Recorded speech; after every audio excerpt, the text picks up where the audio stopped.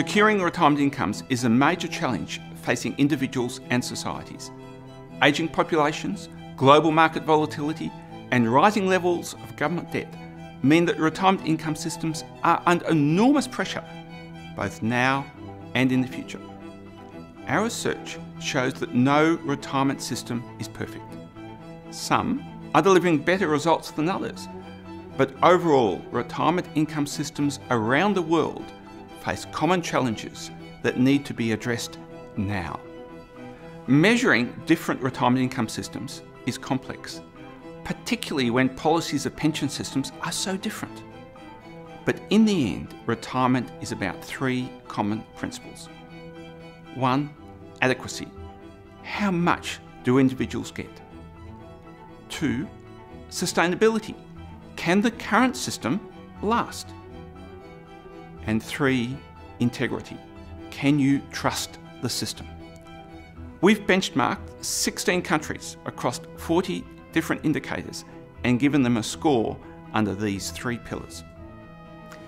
Adequacy represents 40% of the total index. Countries that do well in adequacy have an above average public pension to relieve poverty and a good net replacement rate for average income earners.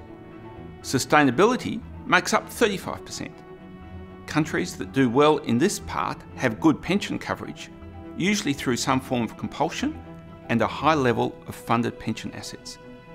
Integrity makes up 25%. Countries that do well in integrity have robust regulation in place governing their system and good communication with participants. So how did each country score?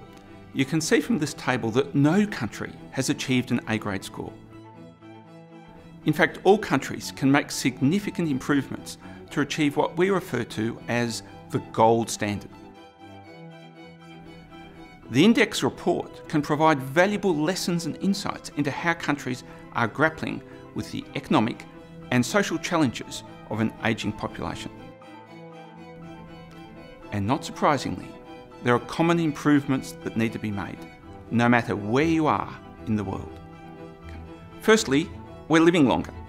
Governments need to act now and increase the state pension age or the retirement age to reduce the future cost on public finances. Secondly, we need to keep our older citizens employed for longer to increase their retirement benefits and to improve financial security.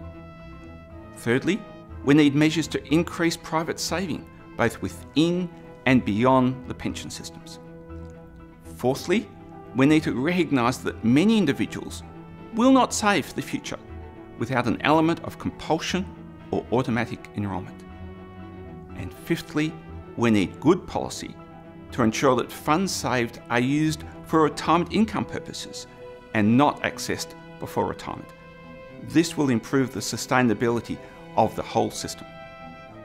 For more detailed information on how the Melbourne Mercer Global Pension Index was calculated and what each country needs to do to improve their score, I encourage you to read the report, which you can access online.